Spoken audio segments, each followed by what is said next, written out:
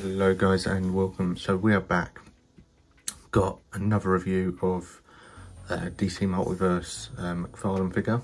This one is Red Hood. I've always liked the look of Red Hood and I saw this figure that they did of him. I thought I've got to get that. Picked him up off Amazon actually. Come next day. Good packaging. Don't know why people, I see mixed reviews about packaging from Amazon and I've never had a problem. Packaged fine. Yeah, so no problems with that. So what he comes with, obviously the card, I forgot to show these on the Robin and Batman ones, but they're pretty much all the McFarlane figures come with these sort of cards, and it's like a little bio.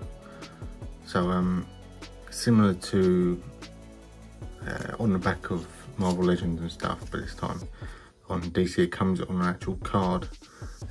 So this is from the Three Jokers, Batman, based on that kind of design of Red Hood or Jason Todd. Comes with the usual stand and a crowbar, and that is it. And the only thing that it could have come with that would have been different would have been a gun. Would have been nice. Since he's got two trigger fingers, but crowbar he comes with, it's decent enough, just plastic I guess,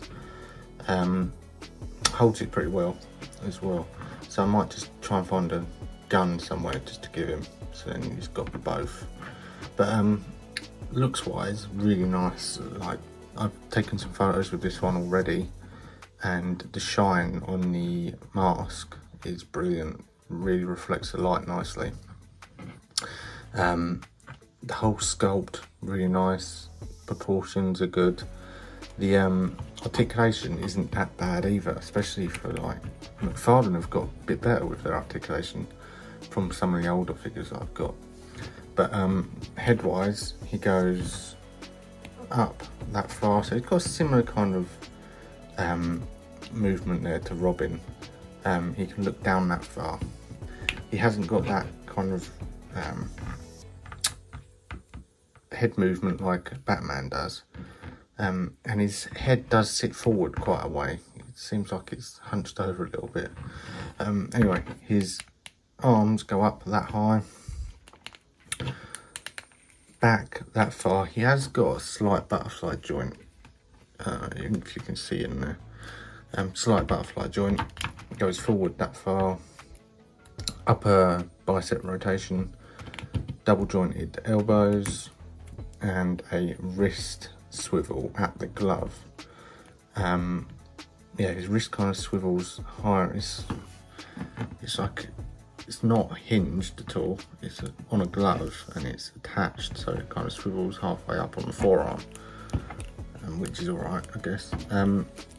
Crunch goes down that far, back that far, and he's got a slight tilt to him as well. Legs go out pretty far, about that far, back not at all, forward that far, and you've got upper, I thought you did but you don't. You don't have upper thigh rotation, you have double jointed knees and a hinge on the ankle and a really good pivot as well, and toe articulation. So with those pivots, I mean, figures that do that sort of thing, you can get some really good kind of dynamic poses with them rather than just looking static like the whole time. If he stands, it's quite hard to stand figures on this surface because it's quite slippy, but yeah, you can get some nice. Let me try and get him in one. I had him in one earlier before I started the video. There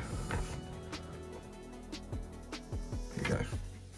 So I have him in something like that. Really like this figure. Size wise, he is probably 7 inch. I've got Robin here that I can stand. Pretty much similar height to Robin. He's actually shorter than the Arkham Asylum Joker though. which is annoying when you're trying to pose them together, like, which I have done on the photos for this review. But these two are exactly the same height as each other, so not much difference there.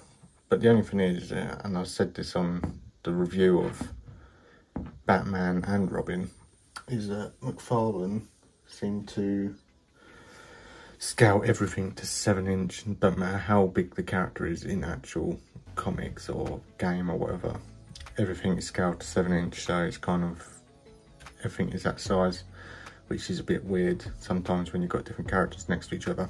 But anyway, decent figure, definitely worth picking up.